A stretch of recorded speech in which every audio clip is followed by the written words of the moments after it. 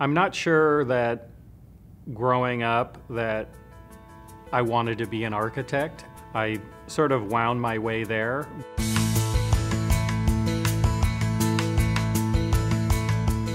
The creative process was always part of my life, from drawing to design, music, literature. My dad was a philosopher and a poet, and my mother was trained as an opera singer. So there was always a discussion about art and design and process as I was growing up. The thread of Inscape Studio has really carried us into creating Inscape Publico.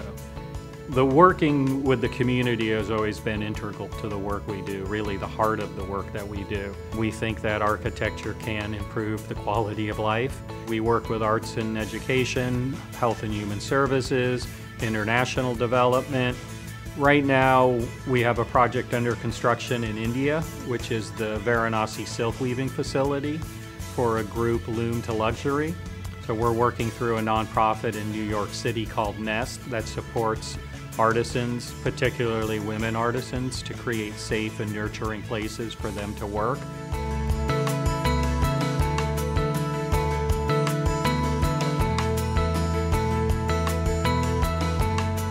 Well, I would like to say to the Washington Architectural Foundation, thanks for the acknowledgement. I think it was a surprise that I won the award, but it's welcome.